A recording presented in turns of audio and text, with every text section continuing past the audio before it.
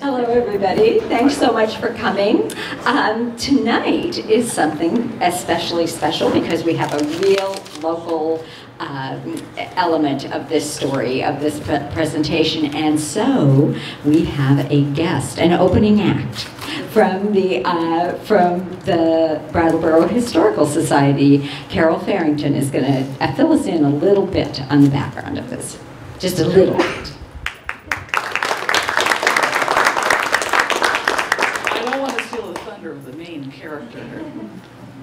I'm on the trustees of the Brattleboro Historical Society, and of course we preserve and disseminate information about Brattleboro. And most of it comes from things that we've been given. People have given us photographs, they've given us manuscripts, they've given us artifacts, and we're running out of room, as a matter of fact. So we invite everybody to come and visit us. We're up on the 3rd floor in the Municipal Center, which is next door. And we're there on Thursdays from 2 to 4 and Saturday from 10 to 12. So we like people coming and looking, seeing what we have, trying to track down their family history, all that kind of thing. And a small tidbit on our statue, which sits in the corner over here. Of course, it was lost, actually stolen, by a group of thieves who at the same time stole 2 weather vanes off of the top of 2 barns. I don't know how they did that. And a statue off the lawn of the retreat, all in the same weekend. So somebody came in on a Monday night because someone noticed on Tuesday morning that the statue was gone from the top of the fountain at the bottom of Main Street where it had been since 1926. They don't know how they did it, but they did. So we had a very dedicated group of policemen who got together, sent out flyers, contacted police departments all up and down the East Coast, and they found it in York, Pennsylvania. The antique dealers that bought it said that they intended to paint it white. Yeah. And put it on a large fountain and sell it for $1,800. Of course, this is 1976, so it was a long time ago. So, and the poor thing has had its ups and downs. It sat at the park again for a while until it got knocked off. And then the town employees stored it away for 2 years before someone decided that they should bring it here. So we're very lucky, we have it back, and we much appreciate it. Thank you. Thanks, Carol. And I went over and I photocopied the file of The Spirit of Life and the whole story, the whole saga. And so I have copies of those newspaper articles on that table if you'd like to take a look at them, including the picture of Joseph Kowalski, who it was his idea to bring the statue and ensconce her safely here at the library. So they have a picture of the statue and Joseph taking up residency. So it's quite the local story. Also, having read those articles, Carol, apparently they used a helicopter to steal those weather vanes. Crazy, right? Anyway, that was before drones, I guess.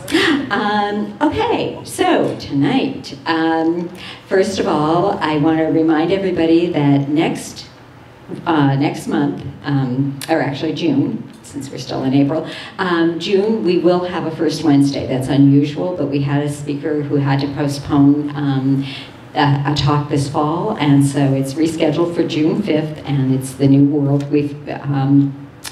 New World We Face, America Alone. And so George Yeager will be talking to us about current international affairs. And tonight, as you know, we have a lot of people to thank for making tonight happen. We have our statewide underwriters, the Alma Gibbs Donchen Foundation, the Wyndham Foundation, the Institute of Museum and Library Services, through the Vermont Department of Libraries. And then we have our local heroes who bring us these programs. We have Against the Grain, Brattleboro Auto Body and Detailing, Brattleboro Food Co-op, Brattleboro Savings and Loan and Park Place Financial Advisors, right across the street. New Chapter, the Richards Group, and the Wyndham World Affairs Council, and of course, who? Your friends and mine, the Friends of Brooks Memorial Library, really, who pulled together all the funding for this program, so we're so very grateful for them. Also, special thanks tonight to Everyone's Books, who has a copy of our speaker's newest book, Monument Man, in case you would like to have one, in case you would like to buy one to have signed. Our special thanks to Clara, every month, who sets, every program, really, who sets up the sound. So, on to tonight's program. The underwriter of this talk is the Crosby Gannett Fund. And tonight, Harold Holzer, winner of the 2015 Gilder Lehrman Lincoln Prize, is one of the country's leading authorities on Abraham Lincoln and the political culture of the Civil War era. A prolific writer and lecturer and frequent guest on television, Holzer served for 6 years as chairman of the Lincoln Bicentennial Foundation. For the previous 10 years, he co-chaired the U.S. Abraham Lincoln Bicentennial Commission, appointed by President Clinton, and then President Bush awarded Holzer the National Humanities Medal in 2008.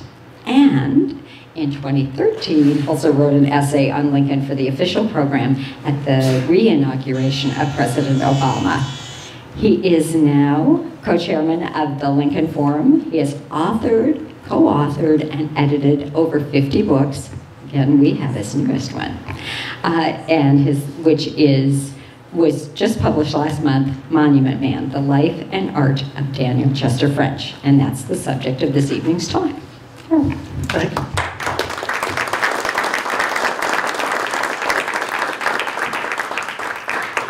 Thank you all for coming out tonight. We were very eager to come to New England in spring. Not sure you kept your part of the bargain, but it's beautiful, and we're glad to be here.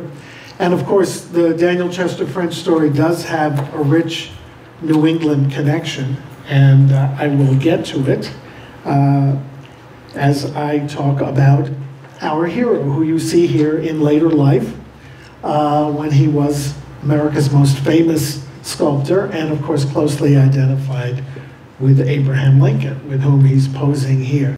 Daniel Chester French was born in New Hampshire. Adorable, right? So hair is going to be a theme of this, a subtext, because as you can see, he wound up like I did, but he started like this.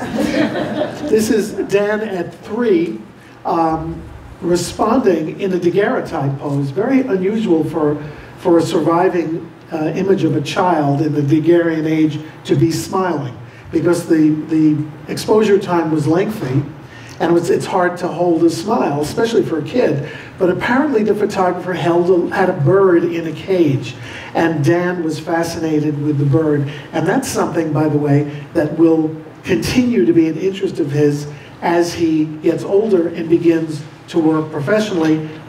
Those wings are not made by someone who is unfamiliar with birds. In fact, as he grows up in Massachusetts, yes, he was a hunter, and as were many young men of the age. This is about 1863 or 4. His best friend, who is in this picture with him at this point, is a man named William Brewster, who went on to become the most famous ornithologist in America. They were lifelong friends. They collected birds, stuffed them, kept them in Brewster's home when they were teenagers. And late in life, when he had a commission like The Spirit of Life, which you see here, he would call on his friend Will and ask him to send some wings, which Brewster would dislodge from whatever birds he had on hand. And so he was always supplied with fresh models to do his angels, for which Dan French became famous. So he winds up in Concord, Massachusetts as a teenager. By the way, this young man who would one day become so closely identified with Lincoln kept a journal as a teenager. So the first thing we did, my wife and I, who's here tonight, when we did our initial research at Williams College, not too far from here, which has the French papers, is we looked at his diary for April 15th, 1865, the date of Lincoln's death. What would he say? What would he see into the future, whether that would be an interest of his? Well, what do you think he wrote? April 15th, 1865, saw the first ruby-tailed speckled bird of the season. So when he was interested in something, he was interested in it, and he was not yet an artist. In fact, in Concord, his father, who was a judge, also had been a college president in what is now UMass Dartmouth,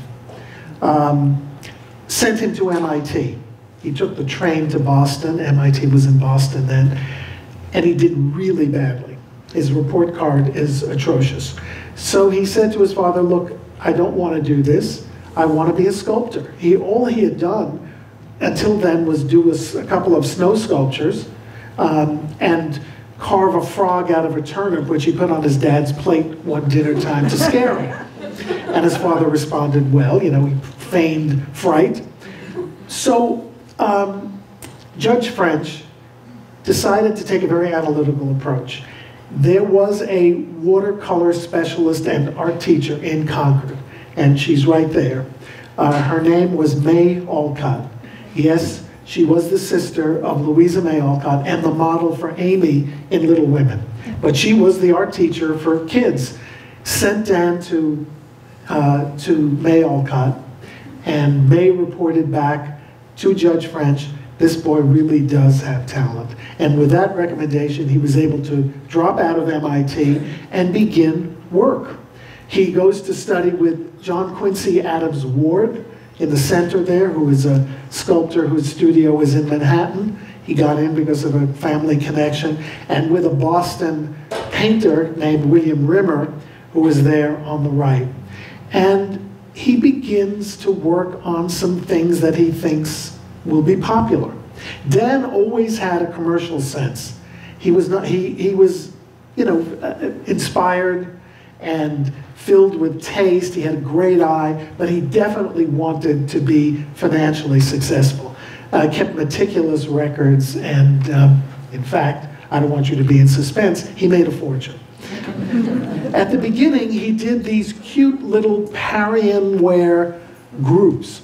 Rogers groups were all the rage in those days. They were much bigger, bulkier. But he thought he could sell these little decorative pieces for the family parlor. And this was a courting scene with owls. He sold it for the rights to it for $50 to a Boston company. The Boston company sold it to a London manufacturer. It always irritated Dan that for years on his trips to London, he would see these in shop windows. And he said, I can't believe I sold it for $50. So in 1873 or so, some good-looking young man, again, keep track of the hair here. He does, for sure. The town fathers of Concord decided to hatch a plan to commemorate the battle at the 100th anniversary of the battle at the Old Bridge, and the battles of Lexington and Concord, by commissioning a statue of one of the citizen soldiers who defended the Old Bridge, the Old North Bridge. As with many of his great successes, there was no competition.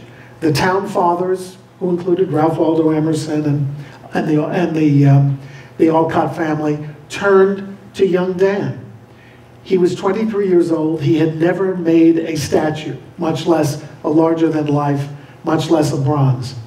And he won the competition. I mean, he won the commission. And he set to work on it with his father as his assistant. When they poured plaster into the clay mold, the head nearly came off because it had to be suspended upside down. He learned as he went along. He tried to create torsion in the legs, which was a new experience for him because, again, he'd never made a full-length statue. So he went to visit the Apollo Belvedere at the Boston Athenaeum and began sketching this idea for a soldier in motion, at least aroused to action. And he began drawing it out. I wish he had done more drawings. This is the only preparatory drawing that survives in his entire career. But we get the idea of what he's doing. He's leaving instructions. And of course, in April 1875, this miraculous piece is unveiled in Concord, Massachusetts. It is a big, big event. President Grant is in attendance, Civil War generals, descendants of Revolutionary War heroes. The only person and Louisa May Alcott comes at the last minute. I love this story because in any audience, it's a great story. She comes and she says, "Where am I supposed to?" She walks up to the main platform and she says, "Where am I supposed to sit?" And the MC says, "Anywhere but here, Ms. Alcott." And she leaves in a huff. And then the platform actually collapsed from the weight of all the people. It was an amazing event. Emerson read a poem, and the only dignitary who wasn't there was Daniel Chester French, who, by the way, he was not paid for this work. It was such a great honor. He got the cost back for his efforts. The foundry work was paid for by the town, but he got nothing. They later gave him a $1,000 bonus, but he did all this just for reputation's sake, and of course, resented it later. Why wasn't he there? Well, this is one of the bronze reductions that he made later. He did make money on the project by producing smaller bronze copies, as he did with the Spirit of Life. He was in Florence. He had gone to Italy to study with the sculptor Thomas Ball, who was at work on a Lincoln project, interestingly. He became very close to the Ball family. There's Dan here, and one of the great beards in the history of American art, Thomas Ball. And the Ball daughters, Dan develops a huge crush on Lizzie Ball, and she not only rejects him, but marries another sculptor. That's really bad. But he does affect a kind of bohemian air. I don't know why he didn't go back. I mean, there was no Alitalia 747 to speed him to Boston and back, but this was a big deal, the Minuteman Commission in Concord. I think he was a little bit afraid of failure, and he preferred to sort of keep studying, wait for his father to send him his clippings, which arrived eventually with all the rave reviews he received. And you know that the statue has become an icon. I mean, it is an icon for war bonds, for the NRA, for the American military. I even found an advertising piece for the first instant puddings, using the Minuteman as a symbol. And the slogan, where is our friend here? Ready in a minute with this. That's a long time between the straight line and the punchline. Sorry about that. So here is our bohemian artist abroad. He studies for a year and a half. His main work is this statue of Endymion, a story from mythology of a sleeping, beautiful man, beautiful young boy who is put to sleep because he's too good looking. I think Dan liked this idea because he thought he was pretty good looking as well. And he returns to Boston, a little bit older, and with the European education under his belt. And as his ship approaches Boston Harbor, a revenue ship, a little cutter which always comes to ocean-going vessels to pick up the mail, sidles up to his ship. And someone comes out and he hears himself being paged. "Will Dan French please report to the revenue cutter?" He's totally astonished. He comes downstairs and his father is in the ship, Judge French. He says, "Dan, I've been named Assistant Secretary of the Treasury. And one of the perks of this office is I get this ship. So let's get to the harbor before everybody else and go through customs." And as they're steaming back to Boston ahead of the crowd, Judge French says, well, you're educated, what did you plan to do? And Dan said, well, I assumed I was going home to Concord to continue work in Boston or Concord. And his father says, and this is Judge French, I'm now located in Washington. You should come to Washington. Open a studio there. I can open doors for you. I know all the right people now. Plus, I'm in charge of building new post office buildings and treasury buildings around the country. And all of them need decorative sculpture on top. And guess who I'll give the work to? I mean, it was an astonishing system with no competition, and apparently you could do that kind of thing. To show his gratitude, and to show how gifted he'd become, he did this bust of his wonderful father. And indeed, he got commissions to do these works for the tops of buildings. And here he is in his studio working on a group, I think it's called The Spirit of Industry or something, and this was going to be on top of a post office building in Boston. Still, he wasn't recognized. He was getting per diem wages for this. And he had made a triumph in the Minuteman, and his career with the Minuteman, his career is obviously not going forward as he expected. So he makes a bold decision after a couple of years in Washington, and that is to go back to Concord on his own, without his father, who stays in Washington, and to build a studio next to the family home in Concord. It's still there. A family lives in it now. This family home is also owned by a family. We got to visit it this April. I had never seen it before. And from this new studio, which he helped build with his own hands, he got another great idea. And it was relatively obvious. Others had tried it. He did the best. And that is to pose the town's most famous celebrity, Ralph Waldo Emerson, with that extravagant nose that people had been writing about for 40 years. And Emerson was a great subject for him. Loved this. He said, that's the face I shave every morning. I don't know what you're doing, but every day it looks worse because it looks more like me. The same kind of things that Lincoln said when he was sculpted from life. And another set of great reviews, a commission to make a larger statue, so he's launched again. Still, no great commissions in store. His father comes to the rescue, again, all the way from Washington. He introduces him to the son of Thomas Gallaudet. Gallaudet, the founder of the College for the Deaf in Washington. They decide they have raised money for a statue on the new campus of Gallaudet, and he gets the job. And he begins working on this really inspired statue of Thomas Gallaudet and a young student who is learning signing at his side. It's quite an affecting statue, and in fact it was made in bronze, and it still stands on the campus today, beautifully restored as it happens. And it gave him his first experience with a famous sculptor I know you've heard of, Augustus St. Gaudens. St. Gaudens was the more famous, the more successful, slightly senior. One would think he was a whole generation apart the way he behaved toward French. On this work, he interfered twice, not helpfully. On the first occasion, when a hearing-impaired sculptor demanded that he get the commission and not French, after French got the commission, St. Gaudens sided with the hearing-impaired sculptor. That must have hurt French very much because he had gotten to know St. Gaudens. Worse was yet to come. French, by this time, has proposed to his first cousin, Mary French. Very hard to keep track of this family because there are a lot of Frenches, multi-generational Frenches.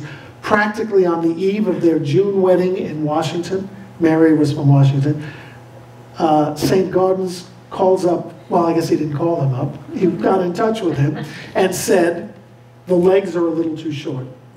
French went into a tizzy and postponed his wedding.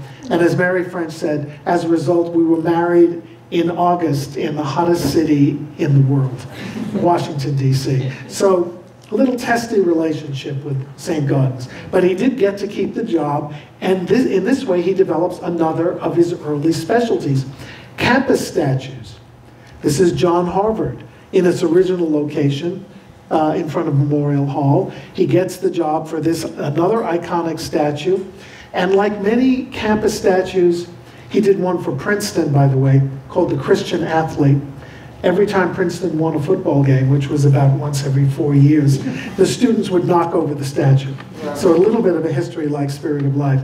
And John Harvard, which got enormous press at the time. People just marveled at the fact that he was able to do a statue of a 17th century person for whom there were no paintings or models of any kind. It just got a ton of press.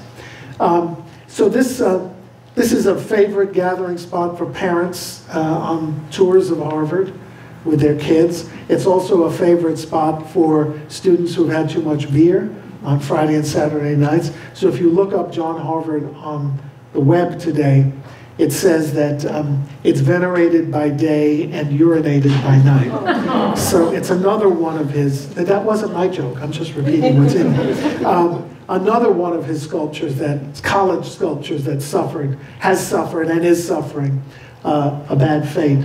So did this one. This is alma mater at Columbia University. In about 1918, when the Columbia Baseball Stadium was right across the road from this statue. It's now all filled in with green. There's no road. Strapping young ball player for the Columbia team hit such a tremendous home run. He was really a mama's boy. Nobody thought he could hit like this. He spoke German at home. He didn't even speak English well. Hit a ball so high and so far that it sailed over the stadium walls and landed just at the base of this statue. Can anyone guess who the player was? That's right, Lou Gehrig. There'll be another Lou Gehrig connection to come. In 1969, 50 years ago, I was a 20-year-old cub reporter for a weekly newspaper in Manhattan, and the first story I covered was the bombing, the weathermen putting a bomb on this statue in an attempt to destroy it during the campus uprisings at Columbia. It only damaged the chair, which was bad enough. So the president of Columbia, to punish the students, removed the art from the campus. It was off site for years. And when it returned, it was no longer a gold leaf statue. It's now bronze. And there it sits, undamaged today. So clearly he needed another specialty. And he got it in Civil War statues. This is General Joseph Hooker in Boston. And these dedication ceremonies were huge public events. This is the crowd outside City Hall in Boston for the dedication of the Hooker. You see the statue here. And Ulysses S. Grant for Philadelphia. A rather unappreciated, I think, masterpiece. And maybe his best Civil War sculpture. Symbolic tribute with echoes of what will come with the Spirit of Life, by the way. A tribute to three brothers in his native Concord who had died during the Civil War. One in battle, one in a hospital, one in Andersonville. And it's called Morning Victory. It's the symbol of the country with holding a laurel wreath draped for mourning.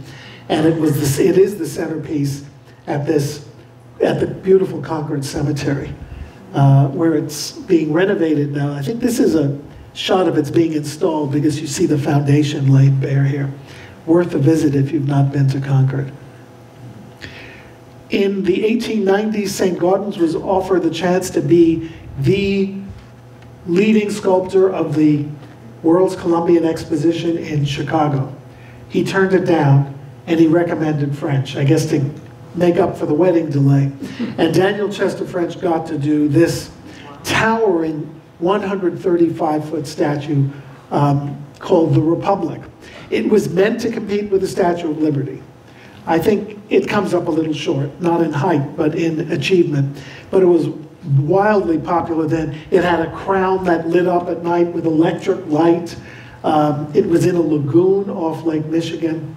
And, but it was made of burlap coated with glycerin and plaster, as was the whole so-called White City. Not a great thing to have in Chicago in the wind, and you can imagine what happened this statue burned down in the lagoon. He did make a copy that was unveiled in Chicago in 1915 for the 100th anniversary of statehood in Illinois. But it's in an obscure park. And it's gilded. I'm not crazy about the gilded statues, but it's gilded. The good news here for French is that while it's been in a traffic circle ignored for 100 years, guess what's rising now, or will be rising right behind it? The Obama Presidential Center. I guess it's not technically a library. So one day this statue will sit, a gilded version will sit in front of the Obama Library in Chicago. By this time, French wants to emulate his mentor, competitor, friend, frenemy, I guess, St. Gaudens in another way. St. Gaudens has, as you may know, a gorgeous country estate and studio in New Hampshire. French stayed there. He wants one of his own. He looks all over. He thinks up this way is a little too north for him. He wants to be on the axis between Boston and New York. So they finally settle on this farmhouse in Stockbridge, Massachusetts. He buys it for the view, not for the farmhouse, because he soon hires Henry Bacon, who is the young architect who was the principal designer of the White City in Chicago, to design this replacement. I always say this looks a little grander than it is. It's pretty grand, but if you've never been to Chesterwood in Stockbridge, it's really worth a view. This is how a sculptor of his stature wanted to live in the 1890s. And Bacon also designed his beautiful studio and presentation room, in which French set right to work on an equestrian statue of George Washington for Paris. It's now in front of the Guimet Museum, the Asian Art Museum in Paris at the Place d'Iéna. And a friend of mine just sent back a camera shot, which I didn't include in the show because I got it too recently. The yellow vest folks have put a French flag, a tricot, right at the top of the sword. I have no idea how they got there. They must have used the same helicopter they used for the Spirit of Life. One more commission worth noting is two continents, America and Africa, sleeping Africa, of 4 in front of the U.S. Custom House, still standing in Lower Manhattan. By the way, he never did a Confederate statue, so we don't have to worry about that. But in terms of Americans having second thoughts about their statues, it might be worth noting that this building rose in exactly the spot where once stood a giant lead statue of King George III on horseback. And on the day that the Declaration of Independence was read aloud to New Yorkers, can you imagine that? It wasn't tweeted, it was read in the street. New Yorkers were so aroused by what they heard that they tore down the lead statue of King George, they chopped it to bits, and they used the lead for bullets to fight the British. So there is a history of iconoclasm in the United States. Okay, total hair loss, I'm happy to say. And by the way, I wouldn't obsess about it if he didn't obsess about it. He wrote to his friends and his ex-fiance's mother, oh, my hair is dwindling, and he thought it was the end. But I think he looks wonderful this way. Okay. The reigning Lincoln image of the day is St. Gaudens' image in Chicago, a great sculpture. French gets the commission to do a centennial of Lincoln statue in Nebraska, and he goes to work and produces this masterpiece, his first Lincoln. Henry Bacon designs the slab in the back with the words of the Gettysburg Address, sort of presaging what he will do in Washington later. When they brought this model to Lincoln, Nebraska, which is where this is, a lady came up to him while the model was still veiled and said, oh, Mr. French, I saw Mr. Lincoln. I saw him speak in Illinois. I wish you had asked me first, somehow found me, because I know that before he gave all of his speeches, he would stand on the platform with his hands clasped in front of him and his head bowed. And he would rest that way until there was complete silence, and then he would look up and begin speaking. And they unveiled the statue, the model, and the woman came back and said, you're too young to have seen him.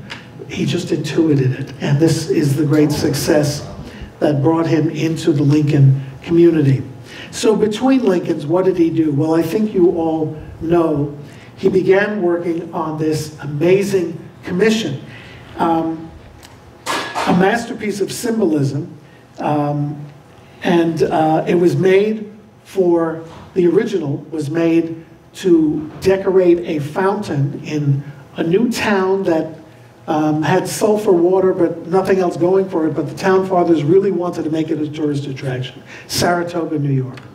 And one of the residents who had helped produce this momentum to make it a tourist attraction was a guy named George Foster Peabody, a Wall Street financier, a philanthropist, who was killed in a train wreck before his time. So his widow and his old business partner commissioned a statue. And this is the work that, I'm sorry, it was Trask, Spencer Trask died in the train wreck. George Foster Peabody was his business partner, and he commissioned the work with Mrs. Trask, the widow. This was not French's original idea. Originally he wanted a kind of a morose figure. Mrs. Trask objected to it, I think also because it was topless. She wasn't ready for that. So he did this draped figure holding a pan in one hand. You see the pan there to symbolize the eternal springs of Saratoga, and a laurel wreath in her, an oak leaf in her other hand. And sadly, the oak has not come back to Brattleboro, but maybe one day you can get an oak leaf added. And here he is working on the full-scale model at Chesterwood. Here he is working on it outdoors. His studio had, the sculpting platform was on a railroad car and on tracks. So before he would submit a work, he would have it moved out onto the railroad track so he could see how it would look outdoors, and would work on the final details outdoors. I guess he used that little stool at the foreground to get up to the platform outdoors, but he was a nimble fellow, right? He got $25,000 for this work in 1915, and then set about making copies. Here it is in Saratoga. It's been cleaned and restored a couple of times, and then he set to work on these copies. And as you've heard from the introduction, one of the copies came to Brattleboro in 1924. It's had a tough time, but it's back. And here's another version. It was enormously successful. I'll tell you one tragedy about it. The model for this statue was, I guess you'd call her America's first supermodel. Her name was Audrey Munson. They said that at one point, 10% of all the sculptures of beautiful women in the United States were modeled on her, including the Liberty Dime, by the way. If anybody has an old 10-cent piece, that's Audrey Munson. She was also the first silent screen star to appear nude in films. Now there's an achievement worth noting. So she was a model, and that's how she made her money. Tragic ending. When she was in her 30s, she was involved in some horrible scandal and shooting, and she lost it. She became schizophrenic and depressed. Her mother committed her for treatment to an asylum. She was in the asylum for 65 years. She never left, and she died at the age of 104. And that's the model for your statue. Just thought you should know, full disclosure. So by this point, St. Gaudens is dead. French is the established greatest living American sculptor. He's also the chairman of the National Commission for the Fine Arts, appointed by President Taft. Here he is with a bunch of grumpy old white men at a board meeting. But they have an important task. After 40 years of deliberation and delay, Congress is finally financing a Lincoln Memorial in Washington. It had been talked about since 1865 when Lincoln died. French is the head of the commission that has to approve it. How he gets to be the sculptor is a fascinating story. And the fact that there was never anyone else in contention is a fascinating story. It's the Minuteman all over again. The real debate was about where to put the Lincoln Memorial, and it may look like it's in the perfect spot to you, but at the beginning, the choices included Union Station in Washington. That's how it looked when it was first built. The base of the Capitol, which instead got a Ulysses S. Grant statue. Lincoln's summer home outside of Washington. They wisely decided it was too remote. The Naval Observatory, I thought an aerial view of an observatory was a good idea, which Lincoln frequented during his presidency. Someone even suggested Meridian Park. The problem was there was a seated president in Meridian Park already, James Buchanan, so that did not seem like a great idea. The Speaker of the House at the time was this fierce-looking fellow, and he was fierce, not as fierce as Nancy Pelosi maybe, but very fierce. And he said, they all said, look, none of these sites work. Let's fill in the mall with the Washington Monument on one side, and let's put the Lincoln Memorial on the other. And he said, I will never let a memorial to Lincoln, whom he had seen too in his youth, to be built in that goddamn swamp. And it was a swamp. He said, if you insist on putting it there, I'm going to propose Arlington, Robert E. Lee's mansion, even though it was on the Confederate side of the Potomac River. So the debate went on, wiser heads finally prevailed, and they indeed, once Cannon left the speakership and actually lost his congressional seat, that's how they got him out, they chose West Potomac Park, and it was not an easy place to build. Henry Bacon, French's old friend, the man who designed his home, was the architect of choice. He originally was urged to save money. Oh, here's, of course, the temple that he designed. And he was urged to save money by doing a reproduction of the St. Gaudens in Chicago. And as you can see, he sketched it out. So he was part of that conspiracy. But wiser heads prevailed. French launched a campaign to arguing two things. One, no reproduction for this place. It's too sacred. It's too important. And number two, no standing statue, because it should be a statue that a visitor can see face to face from the bottom step. And it was a convincing argument. So he got the job. Again, no competition. And the most important commission in American history, really, in terms of sculpture. He went to work.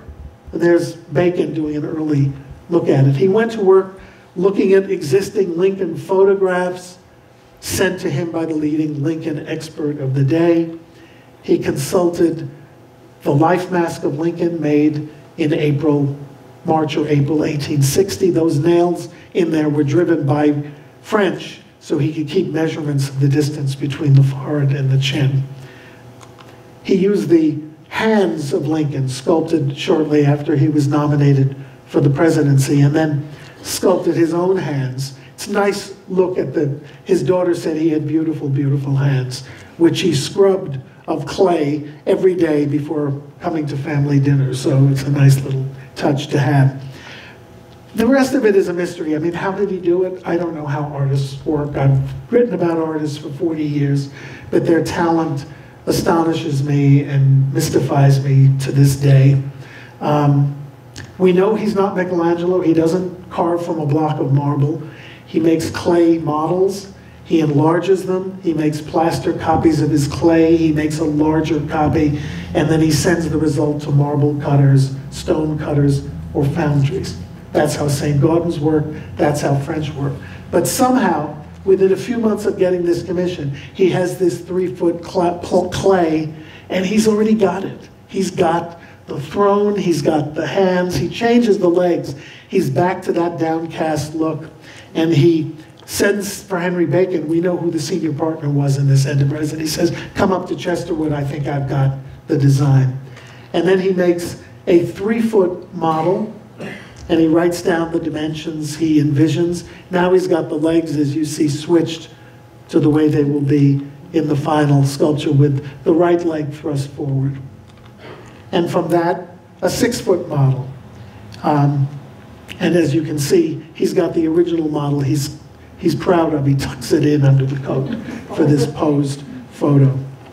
Then he goes down to DC to see the finished building. He goes into the atrium and he says, uh-oh, I paraphrase, this interior is much vaster than I thought. I'm planning a 13-foot statue. It'll be dwarfed in here. I've made a terrible mistake. But he had the eye to realize it, so he goes to Congress and he says, I've got to make it 19 feet, not 13 feet. And it's marble, so instead of $50,000, it's going to cost the taxpayers $75,000. And they said, no, not so fast. He very wisely made a plaster head in the dimensions of a 19-foot sculpture. And he took it to Washington. He had it hauled up on a rope from the position it would be in, and invited Robert Lincoln, Lincoln's surviving son, to come and look, and then a series of congressional leaders, and they reluctantly agreed, you're right, this has to be it. By the way, this model survives in the New York Historical Society today. So then, I guess Lou Gehrig Part 2, he takes the model or ships it to the Bronx, only a few blocks from where Yankee Stadium would rise a couple of years later. And there, these astonishing craftsmen named the Piccirilli brothers, Italian immigrants, marble carvers for generations, begin to work on the marble. And a magazine went there to watch them work on the head from that plaster model. They had the 6-foot model in the Bronx. French would go up all the time to work on it with them, to make details cleaner, and to share in the macaroni lunches that one of the brothers made every day. It was made in 28 blocks of Georgia marble. They were never assembled for a test until they were shipped to Washington. And there, for the first time, they were assembled in the atrium of the Lincoln Memorial. Here you see Henry Bacon watching as some of the pieces were hauled up and then assembled, after which French would scamper, he's 70 years old now, scamper up this ladder and work on elements of it that he thought were needed revision. It stood there for a couple of years, and in 1922, on Memorial Day, about 75,000 people gathered on the Mall. And this is the crowd that's assembled to watch Chief Justice William Howard Taft announce the dedication of the statue, and to watch as he handed it off to President Harding here. There's Robert Lincoln sitting right on top of the porch. That may be French, but I'm not sure. He may be behind a pillar. And there was one other speaker of note that day, and that brings to mind the story that I begin my book with, because I think it's an important thing for us to remember, that the dedication was not what it should have been. Robert Russell Moulton, the principal of the Tuskegee Institute, Booker T. Washington's successor, was invited to, quote, represent his race at the dedication. But when he had to submit his speech in advance to the Harding administration, and in the speech he said something like, until Lincoln's work is finished, his unfinished work is finished, this memorial cannot really be dedicated until there's full equality and opportunity. And the Harding people said, well, you can't say that. That's just not pleasant. He said, but that's what I want to say. And they said, well, you have two choices. Either take that stuff out or don't speak. So he gave a censored speech. But that wasn't the worst part. African Americans arrived that morning early to get good seats for this dedication of a tribute to a person still beloved in the African American community. At midday, mounted police rousted them out of their seats and pushed them to the back of the crowd on backless benches and replaced them with aging Confederate veterans in uniform. This was a moment of sectional reconciliation, not racial reconciliation. One of the people who just stood up and walked out was the first black Rhodes Scholar, who I mentioned in the book. If you read the reviews of the statue, the white press, the daily press, the traditional press raves about the Lincoln Memorial. But if you read W.E.B. Du Bois or the New York Age, they say it's not a legitimate dedication. It still isn't legitimate. But that's what we were left with, the old white leaders standing in front of the white marble columns in a lily white ceremony, Harding, Robert Lincoln, and Joe Cannon. One technical thing before I tell you about the sea change in the image is that it was beautiful.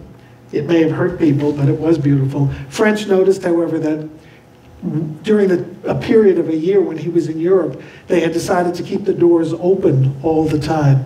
And they had plastered over, or actually put a layer of something over the skylight. So at night, it looked as it did on the left. And French very wisely got GE to do a lighting study and then add electric lights. Sculpture is all about lighting in the end, and he made sure it was right.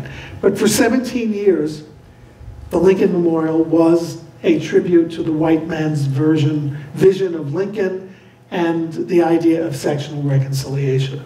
All that changed in 1939 at last, thanks to a woman in whose New York City home I get to work in now every day at the Roosevelt House Public Policy Institute in Manhattan.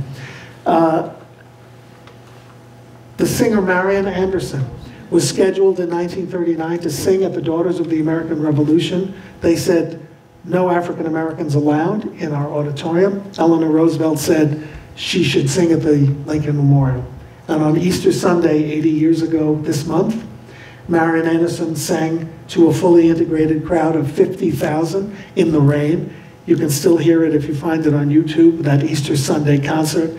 Immediately, the image of the Lincoln Memorial changed from a statue, a good statue, to a symbol of national aspiration.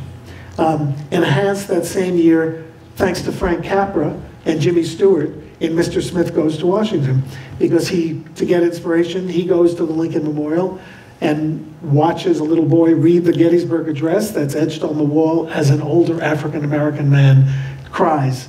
And that scene remained in the film despite objections in the South and helped codify the Lincoln Memorial status as a place of inspiration.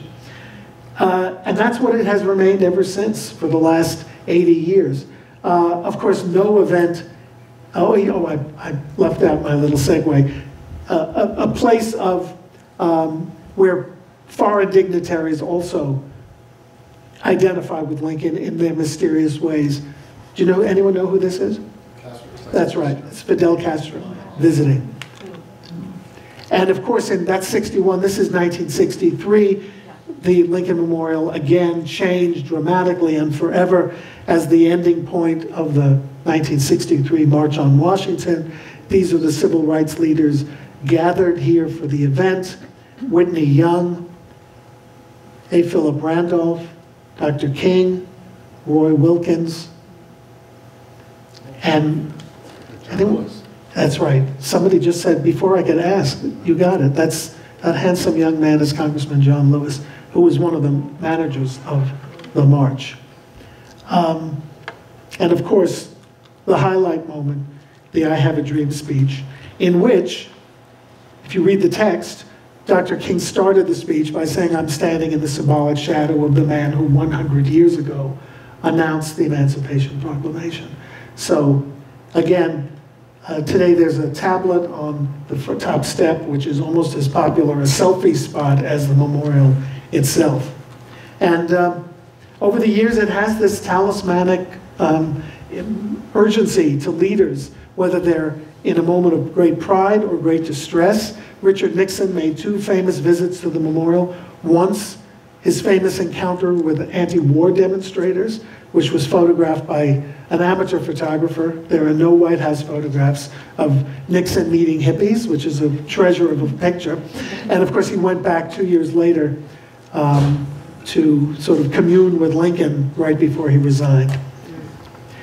More recently, it's the place where presidents-elect make their final appearance before their inaugurations. The Lincoln Memorial is the backdrop for the transitions to new leaders of all parties.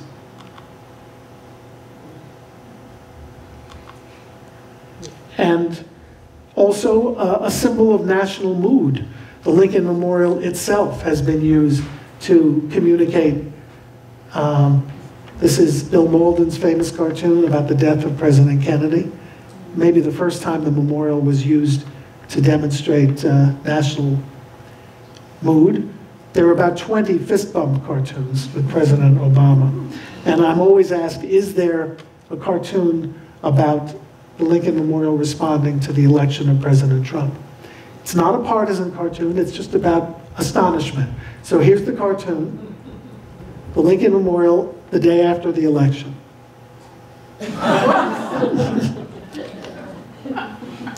French visited many times. Robert Lincoln visited many times.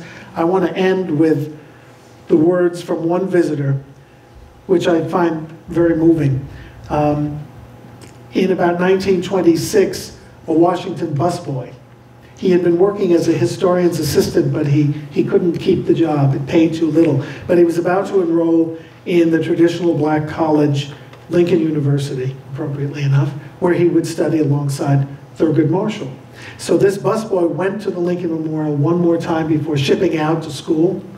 And in 1926, this is what Langston Hughes wrote about that visit. "Let's go see old Abe, sitting in the marble and the moonlight, sitting lonely in the marble and the moonlight, quiet for 10,000 centuries, old Abe. Quiet for a million years, quiet and yet a voice forever against the timeless walls of time, old Abe," for which we thank not only the great poet Langston Hughes, but the great sculptor Daniel Chester French. Thank you.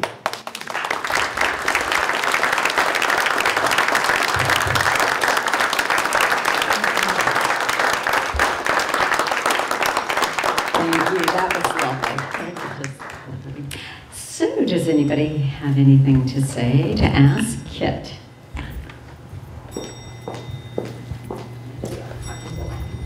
Thank you. Is there a connection or a statue with French to Exeter, New Hampshire?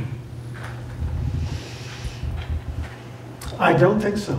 He did a few New Hampshire pieces, his birthplace state, but no, I don't think. There's a Daniel Webster up there somewhere. I'm not sure if it's Exeter. Of course, you can get the book and check Exeter. I wish I knew specifically. He did a few pieces. You know, he did some New England pieces. He did Flanders Fields up here in World War I, but not sure about a direct Exeter. Does anyone have a question I actually know the answer to? I guess that's a lead-in, a suggestion. Yes, Mike is coming. Well, first a comment. I went to Ball State University, and there's a huge St. Beneficence statue that he did, that if you stood under the left wing, you engaged. Or kissed a girl or something like that. Right. Yeah, that's supposedly true with alma mater too. If courting couples can find the owl that he hid in the drapery of alma mater, then they become engaged. And that's another college campus statue, and it's a tribute to one of the philanthropists of Ball State. Well, so you remember it from? I remember it from Ball State, but I also went to Columbia, and I didn't get married either place. I do have a question. Oh, you didn't hear about the curse. If you see both statues. It must be what happened. I have a question about, if I understand right, once they got the Lincoln statue in the memorial, it was carved of marble. Right. You said he would crawl up and make adjustments. And what kind of adjustments did he make? Carving? So polishing and a little bit of extra carving, scoring. He would make lines in the marble. If you get really close to it, you can see scratches in certain surfaces which he believed highlighted or highlit certain areas. So that's all he could do with marble. But he also did work on the individual blocks. All 21 of them had sculpting on them. 7 were interior pieces. The inferior marble was put inside. But he did work piece by piece, but not until it was assembled in the memorial could he judge the height and how it would look from the ground and how it would look from the bottom step. And he was a perfectionist, and he went up and did so the polishing, the scoring, a little bit of scraping. Look closely next time, you'll see those lines. Thank you. How were those pieces assembled? Pieces of marble, were they bolted or pinned? They're not any of the above. They are just placed. They fit. So don't push, don't exhale. They are piece by piece. And then they're seaming cement. They may have been a little cement, in a little grout, and then they were grouted around the edges. And then French, that's another effort he did, is to make the grout invisible to the naked eye. So to polish the grout so it appeared the same patina as the marble. So, you know, it's just lying there, held by its own weight. Yes? Hi, I was wondering, did he, when he traveled to Italy, did he come into contact with Larkin Mead, who is another local area sculptor? He came in contact with Larkin Mead. He was really in the Hiram Powers Thomas Ball School. So, but he did know Mead, and of course Mead did a Lincoln as well, and they were all competitors. There was a competition after 1911. There was a newspaper competition about which is the greatest sculpture of Lincoln, and the top three finishers were St. Gaudens, Mead, and French, which he was not very happy about. But it was pre-Lincoln Memorial. It was Nebraska. Yeah, he knew all of them. He was on the board of the Metropolitan Museum of Art. When John Quincy Adams Ward died, he was like what's the word? Not symbolic, but the representative, what do you call it when it's token? Thank you, Edith. The token Americanist on the board of the Met. The Met was all about classical art in the 19th century, and they didn't care about American art, so they figured they would let an artist be on the board. There were a few artists on the board. When Ward, who was French's early teacher, died, they appointed French, and he transformed the place. He became the American art curator, de facto curator, because there was no sculpture curator. He acquired sculpture for the Met, including his own, which he'd say, oh, I must not be involved, but I'll give you a discount. So beautiful sculpture called Memory, which was on view in New York, was bought by the other trustees. He acquired hundreds of St. Gaudens works. He staged the first special exhibition of sculpture in the history of the Metropolitan Museum, dedicated to St. Gaudens. He went to Europe, scouted European sculpture, so he was deeply involved with the whole community of American sculptors. And as far as I can tell, he encouraged everybody. Women sculptors, he was encouraging of women. The only one he didn't like is Gutzon Borglum, the one who did the Mount Rushmore. Because French was chairing a meeting at a club in New York, and Borglum stood up and said, I must interrupt, and point of order, and French never forgave him. Whatever it takes. But Mead, yes, definitely. Thank you. Thank you, I enjoyed your presentation. Thank you. I'm just curious, why are the papers, the archival documents, primarily stored at, I believe you said Williams, and I guess that's Northwest Massachusetts. Thank you. So all of the papers remained at Chesterwood, French's home. He had one daughter, a sculptress, I shouldn't say sculptress, a sculptor, who, not a tremendously successful one, but you know, one who had it, who exhibited. She kept the home. She married, she had no children. She lived there until she died. And she worked really hard to collect plaster models and bronze copies, reuniting them at Chesterwood. I'm getting to the papers, I promise. A little advertisement for Chesterwood. If you go there, you'll see the working models for the Lincoln Memorial, and for the Minuteman, and for the Continents. They're all back in his barn, which French ordered moved up the hill so he could build his studio. And the studio itself has a lot of models in it. All of the correspondence just stayed at Chesterwood. Well, I would say half. Some of the French family papers were donated to the Library of Congress. So those originals are there. A copy of everything, plus a ton of further originals, all of the things that French wrote while he was in residence at Chesterwood. And from 1896 to 1931, he spent 5.5 months a year in Stockbridge. So they were just there. They were stored under the barn first floor level. And that's not great for papers. So eventually, the National Trust for Historic Preservation acquired Chesterwood. and they have been working ever since to preserve everything, including some of the statuary stored under there too. They decided to give the originals to the Chapin Library at Williams College, and that's why the papers are there, a matter of preservation. Copies are all at Chesterwood for scholars who want to see them there, but the originals are, you know, in climate controlled conditions. It's a long way around to that answer. Next. Yes. First of all, I thought your talk was excellent. Thank you. I really appreciate it. Next comment. Oh, well, you had. I was at Columbia during the student strike in 1968, and you might find it amusing that on the first or second morning of the strike, Columbia is alma mater sits in the middle of the campus, Right. and around the corner, if you will, connected by very nice brick paths, is a statue of Alexander Hamilton standing up in front of all places, Hamilton Hall. And on the first or second morning of the strike, somebody had painted yellow footprints, starting with Alexander Hamilton's statue,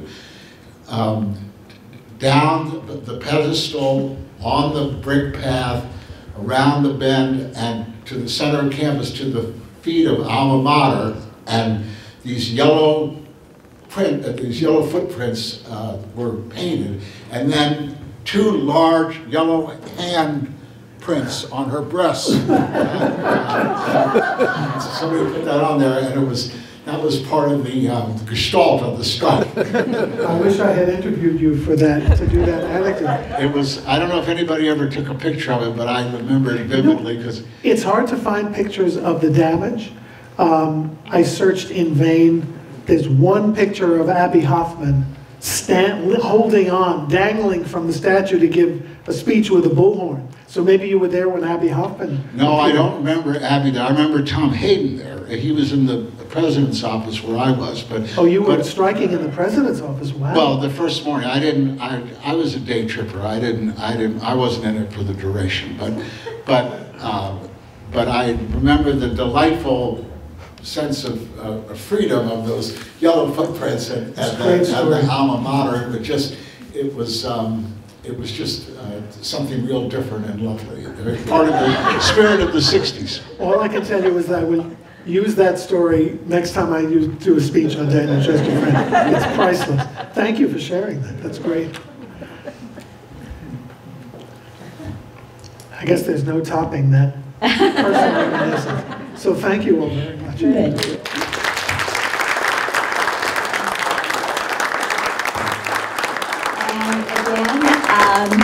There are copies of Monument Man for sale here, and I'm sure Professor Holzer would be happy to write his name in it. Please do take a look at the newspaper clippings about the escapades here. Hi, Jody. And also, if you have feedback for Vermont Humanities Council about First Wednesdays or about this particular presentation, please do take a feedback form. You don't have to fill it out here. You can bring it back later and pick up an announcement of the next program, which will happen in June. Okay, let's go have some spring weather.